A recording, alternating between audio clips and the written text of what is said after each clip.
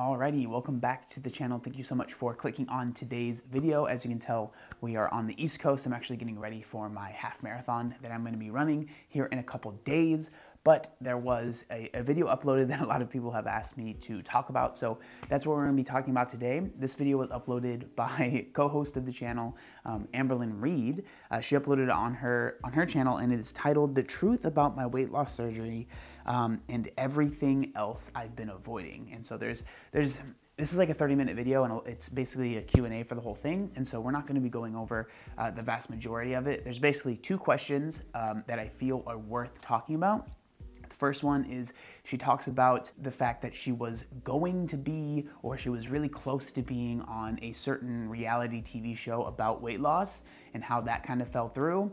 And then she talks about the fact that, you know, about a year ago, or maybe it was even longer ago, we talked about this as well, where she was actually going to get a weight loss surgery and she was pretty close, and then all of a sudden it all kind of fell through and it was all very confusing, and she kept saying, oh, I'll tell you in the future, I'll tell you in the future, and that never kind of happened. But now we have finally kind of figured out what was going on, at least through her eyes, and so we're going to talk about that as well. So 1,000 Pounds Best Friends is apparently the show that she was almost on, or was talking about being on. What show did you audition for last year? So I am friends with someone from 1,000 Pound Best Friends, and we thought it would be a good idea for me to be on that show. So she talked to the producers and they're like, you know what, let's give her an interview. So I had an interview. Feline was my girlfriend at the time, and she was 100% supportive. We knew that we were gonna have to actually move to a different state to be a part of that show, and we were both willing to do it. We were willing and ready. I did the interview. It actually went amazing, but I never heard back from them. And I'm not gonna lie to you, this happens a lot. Now, I think this is interesting. I don't have any significant problems with, you know, these reality TV shows. I think that we've found out that a lot of them are very much so stretch reality, I think is the best way to put it. We've talked about our friend Casey King, who was on Family by the Ton, I think is what it was called, and they weren't even a family or cousins or related at all. And so there's a lot of stuff that's not super true, but I am curious why Amberlynn would want to be on a show, because she clearly likes to vlog and share her life. And I know with a lot of these shows, you really have to kind of disappear and really not post much on the internet, especially, you know, if the whole thing is like, oh, is this person going to lose weight? Are they going to be able to do this? Amberlynn's whole persona and the way that she makes money is by sharing her life almost daily, right? And so I am curious if that's even really a good option for her to do.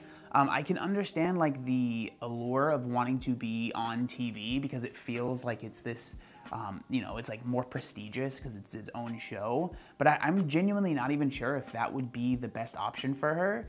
I don't know. Like, I think that these shows are, like I've always said, they're very interesting, and I think for most people it's like kind of like the whole, you know, all the TLC shows. It's like a train wreck that you can't look away from.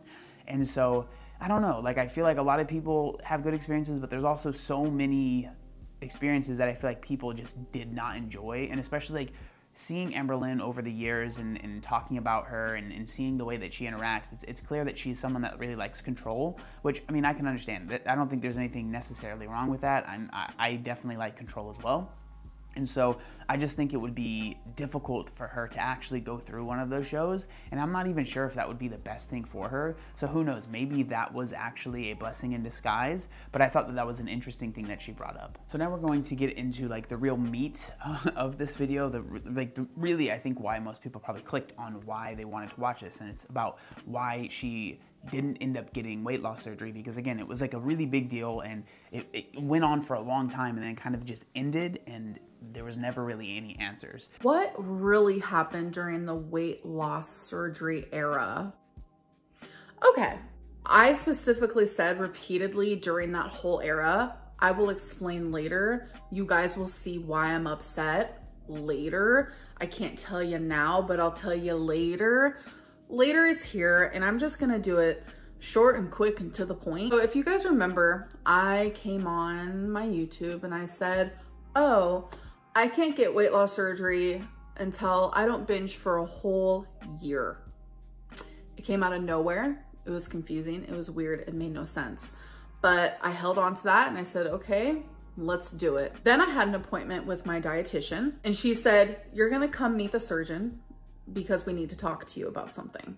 And this was before I was even supposed to meet the surgeon. So long story short, hundreds and hundreds of people were emailing my surgeon, finding his Instagram and messaging him.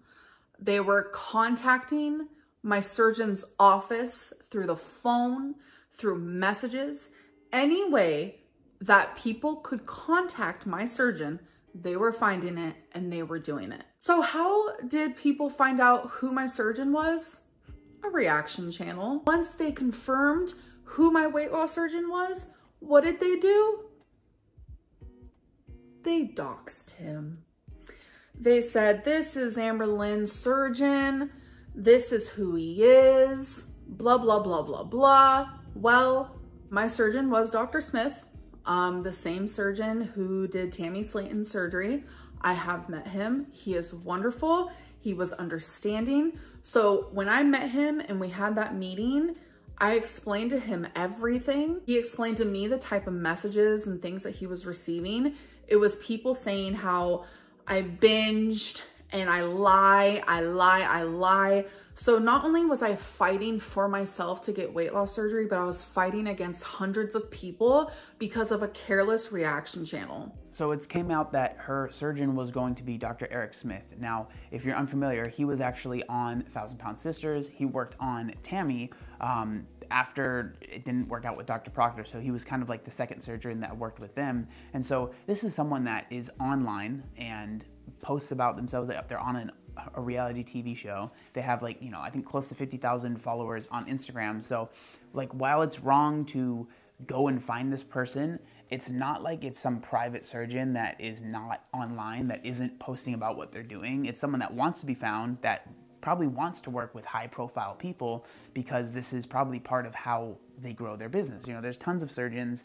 I've had a lot reach out to me for like loose skin surgery that have a following on Instagram that are like, oh, we'll give you a discount, or you know, if you post about it, you know, we'll give you a discount. So it's like, there's plenty of surgeons that are very privy to what's going on online. They understand, they obviously probably don't understand the whole girl world, but they understand like, okay, this is a high profile person online. They're gonna have followers, they're going to have maybe people reaching out or whatever. And that's literally why they reach out and want to work with these different people, because they understand that the more followers someone have, the more, you know, the more their name gets out there, the more people reach out to them. And so like, while I think it's always wrong trying to meddle in someone's actual life, right? Like going out, like whatever reaction channel she's talking about, I'm not gonna get into that, of who like went and found out who the doctor was and emailed them or whatever.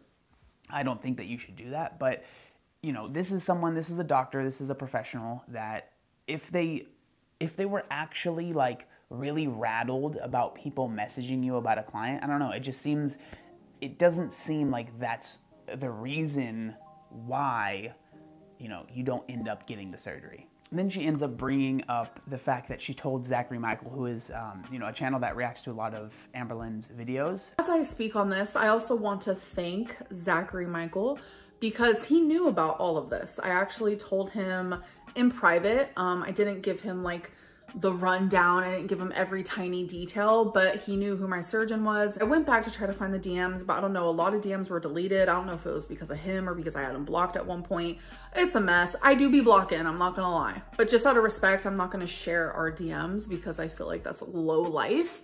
I know reaction channels love to share DMs. It's like their go-to. It's like, oh, Amberlynn messaged me, let me show you. It's like, for real now, come on. But yeah, Zachary Michael knew and he didn't say a word. And in his reactions, he acted like he had no idea. And he's been doing it for a really long time.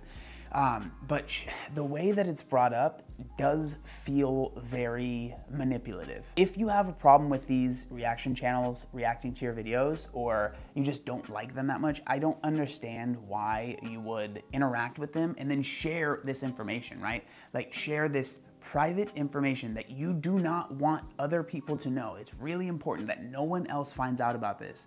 To talk to a reaction channel that you feel is negative and not good and you don't like, right? I know her and Zachary have a storied past, and they've had many ups and downs and blocking each other or whatever.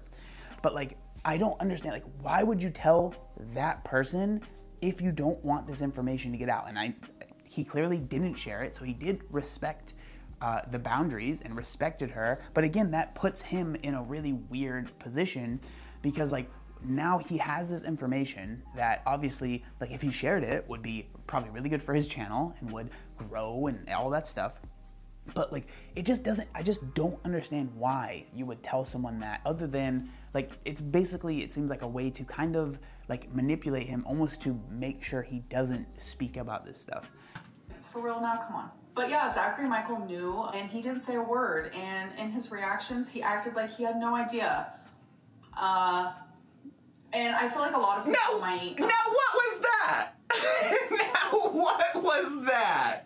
Now what the fuck was that? Was she now trying to make it sound like I'm being fake? Because she did in fact get mad at me for calling out that she was lying about the situation. She did in fact, because she was like, well, you knew that I was lying about it, so it's unfair for you to call me out for lying about it, was essentially what she said to me. So I was doing my best to toe the line. So if you're trying to make it out like I'm a bad person for not exposing you right now, my blood is boiling. I don't know. It's very, it just doesn't make any sense. Again, like, this whole thing, it just is very, very strange to bring up Zachary. And he did a whole reaction to this where he kind of shared how he felt as well. And I can understand, like, being frustrated and feeling like you were almost used or like manipulated into being kind of quiet about it, because you have this information and you know that if you shared it, all of this stuff would make sense. But now you can't, because, you know, you've made this promise or whatever, and good on him for, you know, kind of keeping it a secret or whatever. But at the very end, it's just so funny, because all of this stuff is brought up, all of these, oh, this is what happened, and all of these reasons, and all this stuff is going on. But at the end of the day, she says herself that she was the one that decided not to get the surgery. I ultimately did not get weight loss surgery because I didn't feel ready. I didn't. I genuinely didn't. I didn't feel like I had the support that I needed, because me and my ex, my now ex, we were just going through a lot at the time, and it was super expensive, like $35,000. Like, it was just like a lot of different things that were causing me to be like, this is not the right choice right now. So all of this stuff, yeah, while it's annoying and it's all side stuff, that's exactly what it is. It's just all side stuff. She's still, Amber, like, you still had the option to get this literally life-changing surgery, and you just decided not to, right? Because of like these silly reasons that in my mind are peripheral reasons that shouldn't be the thing that's dictating your life. But all of this online drama ends up being the thing that dictates what you do, how you do what you do, why you say what you say, what actions you take, what actions you don't take. And it's like, what's more important? And like, you always say like, oh, my health is the most important thing. I want to lose weight because I don't care about how I look. I just want to be healthy. I want to be around longer. But then you are making all of these decisions, not getting this surgery that could have been huge for you because of online drama and just, oh, me and my girlfriend broke up or whatever. Like, there is just, I don't know. I really don't understand. Like, if losing the weight is the most important thing, I think that's what needs to be the focus. Like, getting into drama with these other, reaction channels, or it just doesn't make any sense. Like, there's so much more. There can be so much more to your life than this. But I don't know. Like, I wanted to share my thoughts on this and kind of update you guys on what's been going on. It's a very interesting kind of situation. I think, again, like, one that could be completely avoided in my opinion, but that's kind of the norm at this point. But I would love to know what you guys think down in the comment section down below. Thank you so much for watching, and I'll see you next time. Peace.